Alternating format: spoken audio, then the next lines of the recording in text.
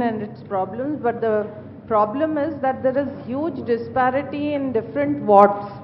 Some have a lot of workers, some have less of workers, and even where lifting of garbage is concerned, some wards have no lifting of garbage. It's a huge problem.